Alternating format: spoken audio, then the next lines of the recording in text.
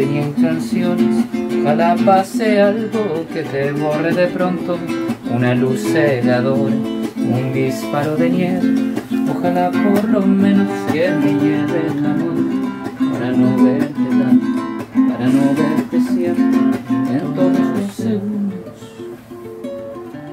en todas las visiones.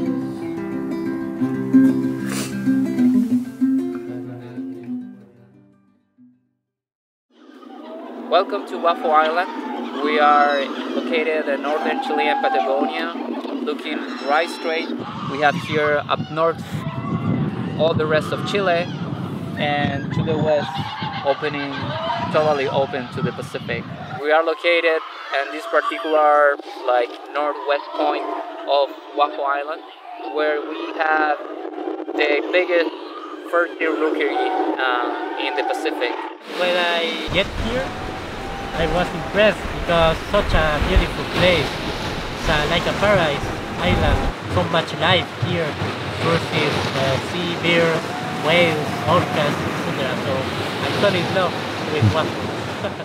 So Guafo Island is basically a big natural laboratory. In a very small area we have orcas, fur seals, sea lions, blue whale, humpback whales, southern right whales. We have all these different species basically living together and interacting.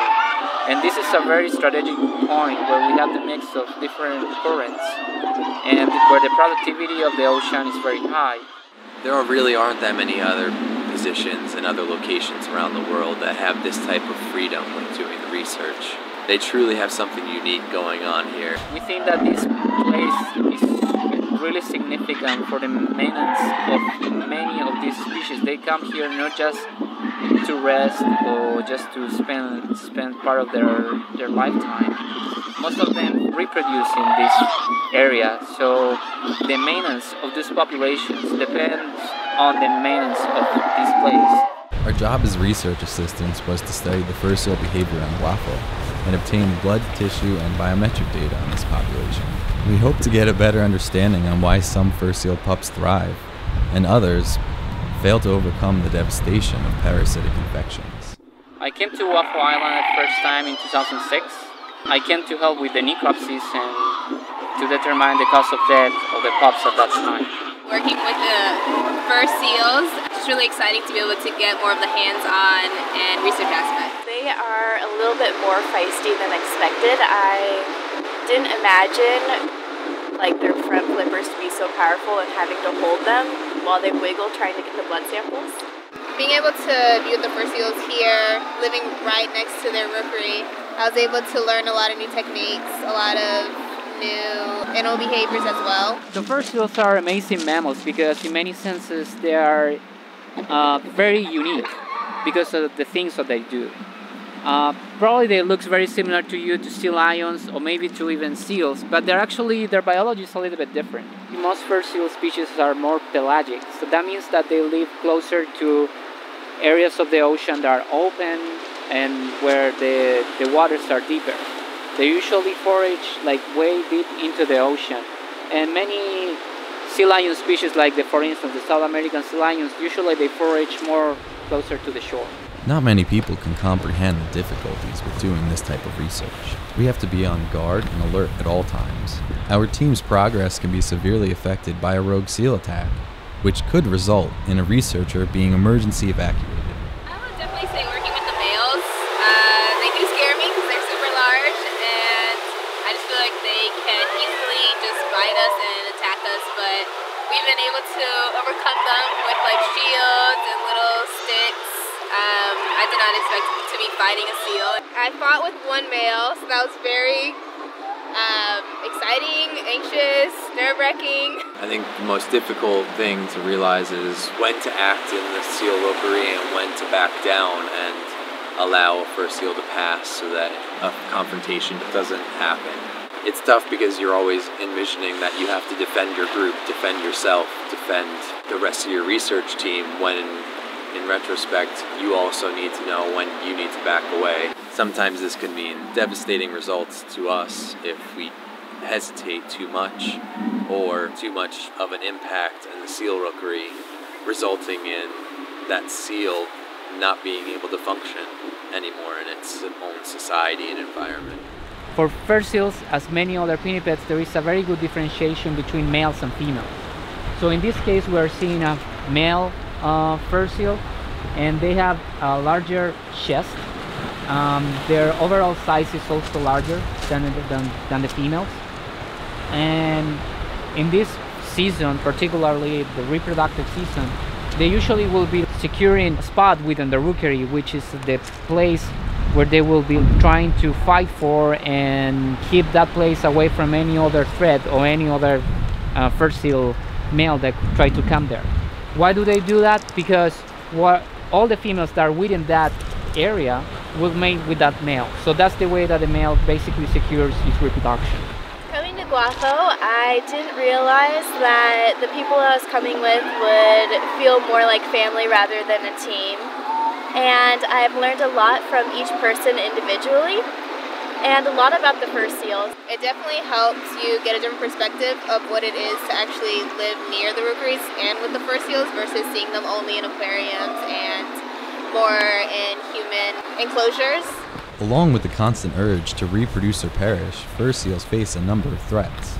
Climate change and human impacts such as overfishing, as well as pollution, have put fur seals in jeopardy due to the competition of resources. In this rookery, the main threat that the pups will confront is a disease produced by a parasite that's actually transmitted from the mothers through their milk. This is a parasite that sucks the blood of the pups when it's located in the intestine. It's what we know as a hookworm, and the genus name is Onceneria. So this parasite is the main cause of mortality in this particular rookery, and while some pups are able to overcome the infection and survive, others are not able to do so and will finally end up dying because of the infection. I never knew how to capture, restrain, or even really see field work in action, seeing all the blood taken, and especially the necropsies. I've never ever seen one before. So it's cool seeing it, especially going through and being able to see and understand things that are happening at the parasitic level. So hookworms are actually parasites of land mammals, but we also have them in some pinniped species, especially notorites, the seals that can walk on mainland. Most of these seals, they have at least one species of hookworms that affects them. These hookworms are carried by the females in their mammary gland, and when they give birth, there are some probably hormonal signals that the parasite detects, and then it goes to the mammary gland of the female, and then through the milk is ingested by the pup. This only happens during the very first days of the pup's life. That means when the female is producing colostrum, which is the first milk that they produce, which is high in nutrients and immunoglobulins. Once the larvae have been ingested by the pups, these larvae develop into the intestine and become adults within 14 to 18 days.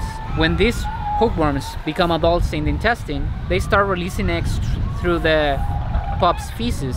These eggs will reach the environment and remain in the soil for maybe 1 or 2 days, and then they larvate within the egg, and then finally L3 stages larvae are released from the egg, and these larvae stay in the soil and look for the next host. So these larvae are able to penetrate the skin of most of the animals in the rookery. It's definitely an interesting opportunity to be able to study the effects of this parasite in a relatively preserved environment where there is little human presence. Guafo has been able to provide more of the hands-on fieldwork, medical aspects, and being able to actually see how the seals actually live out in the wild. There is no people here, so there exists a field colony of fur seal that never before has studied. It is a beautiful island and someplace that you're not really going to be able to see anywhere else and get that hands-on experience that I know a lot of people going into the animal care fields. It's really important and really hard to find in a lot of places. I feel like right now we are like in the age of marine protected areas. So since maybe 20, 30 years ago, people started to understand that not just landscapes needs to be protected, but also marine ecosystems. You don't have easy access to this part of Chile. Nobody knows about Guafo. So I think that any kind of study that you do here is important. And I really hope that one day it does become a marine protected area to help prevent losses to the marine mammals that swim offshore in this significant research site that they all call home. This is one of the sites in Chile that needs to be protected in order to ensure that what we are seeing today is still here in another 20 years. I think that this was a unique experience. I have never done field work before. I think it's beautiful, and I think this is a once-in-a-lifetime opportunity. I'm very happy to be here in Guafo, working with people from other countries. Currently, the island is for sale, and this pristine natural habitat may well be endangered by human economic exploitation. Years of research have shown the unique contribution of this island, and it cannot afford to be lost. So far, even though there has been a plan to create a marine protected area, we haven't seen concrete actions towards that objective so far. We still don't have the people that needs to be convinced at the political level that this site needs protection. Los botes como una cuna y al horizonte viajan trenes de espuma. Vistió la vieja noche mujer su negra saya y se perdió la aurora sobre su playa. Y se perdió la aurora sobre su playa. It's not Captain Morgan, like you're.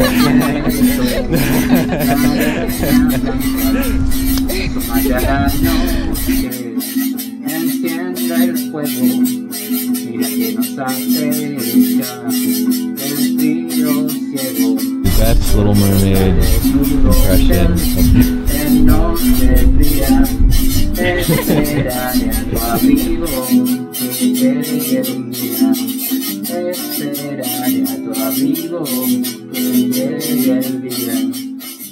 Voy a olvidarme de ti tomando alcohol, ahogando la maldita angustia en la botella. Voy a olvidarme de ti tomando alcohol y olvidar los momentos malos que viví con ella. Han sido los días más duros que me ha tocado vivir. Desde que tú te marchaste todo me duele, como para no pensar, debo para no acordarme, porque no se me quema el alma cuando tú no estás. Voy a olvidarme de ti tomando alcohol, ahogando la maldita angustia en la botella.